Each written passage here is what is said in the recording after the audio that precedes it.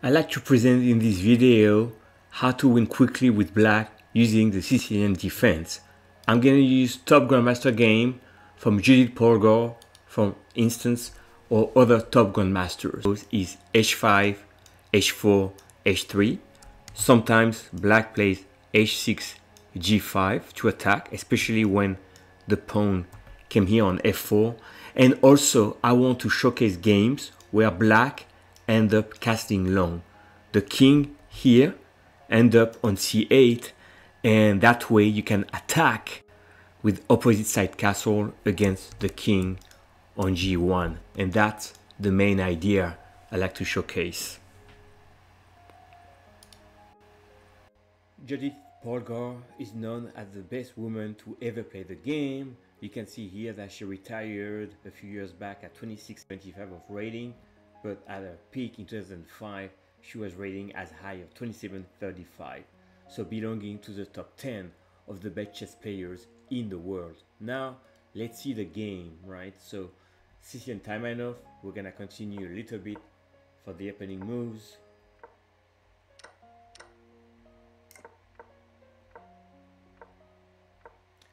All this is standards, and you may think, you know, a classical way to continue would be play like that and castle, but here first move signaling the attack h5.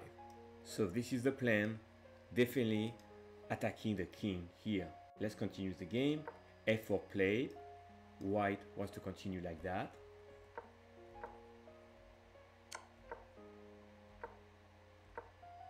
So here white is ready to break through in the center, and this is where Judith played long castle. The king is actually safer over here, and now you can really attack, and really target the king. And that's very important. Note that the bishops are extremely powerful. Let's continue the game. 95, and here first great move, f5. Why is that? Because black wants to open up this diagonal to attack. Bishop attacking the rook move, c3 attacking the bishop retreats. And now it's a key moment, right? And white make a mistake by playing e5. What was better is to take here, and you could, for instance, take here, because if you take on f5, white will have checkmate on the back rank here. So that was actually better. Instead, white went with e5, and here next move g5, attacking f4, opening new lines. So that's very thematic in this position. Black is better, and white is trying to attack against the king, but white is many tempo before attacking the king. So black is first. Rook hg8 played. Once again, same idea. You're attacking over here before, and now the position is winning for black. Nice tactical move. Knight take e5. Now the queen takes, and black takes on c4. The power of the two bishops with black. 9b2 played, attacking the queen, and here another tactics, bishop take f3. Well, if you take the queen, checkmate, because the bishop on a7 covers g1. So instead, gf3 was played, and Polgar played queen c2, threatening checkmate over here. Now if you try to retreat like that, then you exchange, and rook g1, checkmate. This was the first game I wanted to showcase. You can reuse all these ideas with the black pieces. The second game I like to focus is actually Sicilian Can, played by Grandmaster Dmitry Bocharov from Russia. So let's go on with the opening.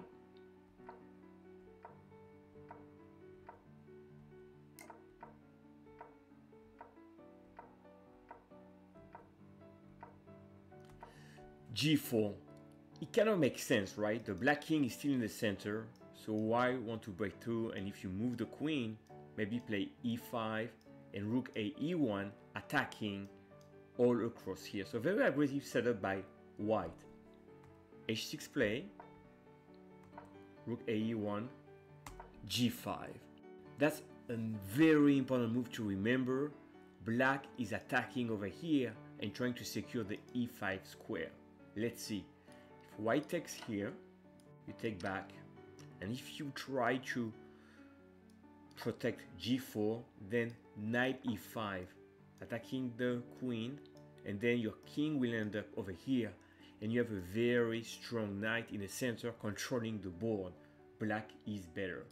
So instead of taking on g5, a5 play. That makes sense as well because you're threatening to take over here and then take again. So here, critical move, e5 play. The knight retreats, and black is actually controlling d5, and the king is secure because the e file is closed, and h5 play, and you're creating your counterplay over here. So bishop take g5. It's okay to give up a pawn, but you take back on g4, and here long castle. Again, the rook comes here, and you're ready to launch the attack with black. White is way behind in terms of creating chances against the black king.